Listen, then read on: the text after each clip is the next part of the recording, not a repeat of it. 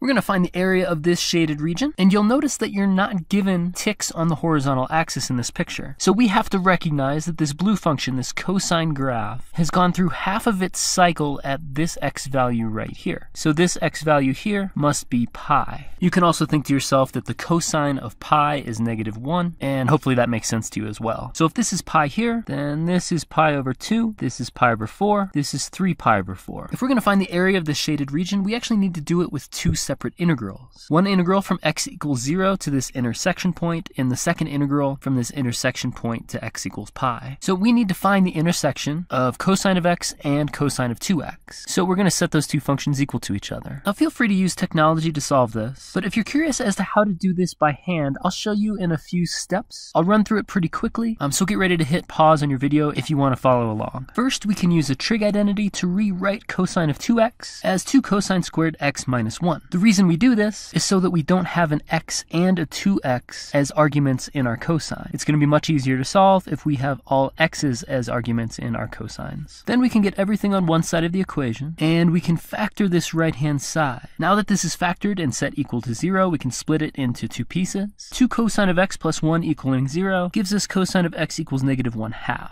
The other piece gives us cosine of x equals 1. As far as our graph is concerned, the only solution that we see from cosine of x equals 1 is x equals 0. And you see that intersection point right here. As far as cosine of x equals -1/2, you'd have to break out your unit circle knowledge. But as far as this graph is concerned, the only solution to this equation that we see is x equals 2 pi over 3 right here. So now with all of this math completed, we are able to set up our integral for the area of this shaded region. Our first integral is going to go from x equals 0 to x equals 2 pi over 3, and we're going to take the integral of the top function minus the bottom function. And it looks like I'm going to run out of space here, so I'm going to move this down just a little bit. To find the area of this second piece of the shaded region over here, we need to integrate from 2 pi over 3 to pi. And again, we're going to integrate the top function minus the bottom function. Now we need to integrate. Integrating cosine of x gives us positive sine of x. Integrating cosine of 2x gives us 1/2 sine of 2x. If you're wondering where that 1/2 comes from, I'll explain it in just a second. As far as this integral over here is concerned, we have the same two functions. We just have different limits of integration to plug in. Okay, and in case you're wondering about the integral of cosine of 2x, what we did is a u substitution. We did u equals 2x, which gave us a du equals 2 dx.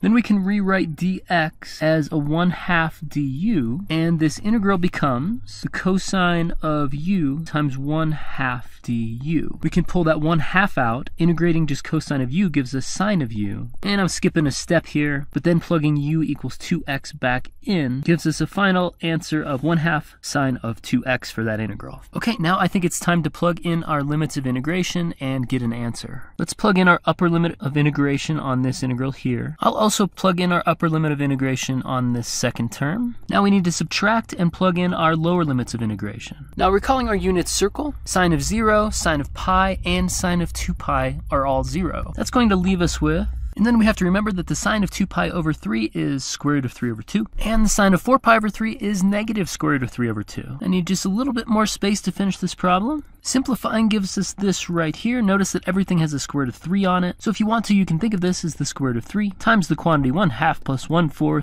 plus 1/4 plus 1/2. All of that adds up to 3/2. So our final answer is going to be 3 square root of 3 over 2. That's an area, so that's going to be measured in square units. I'm going to zoom out so you can see all of the work that we did. In the next calculus problem of the day, we're going to start finding volumes. So I will see you there.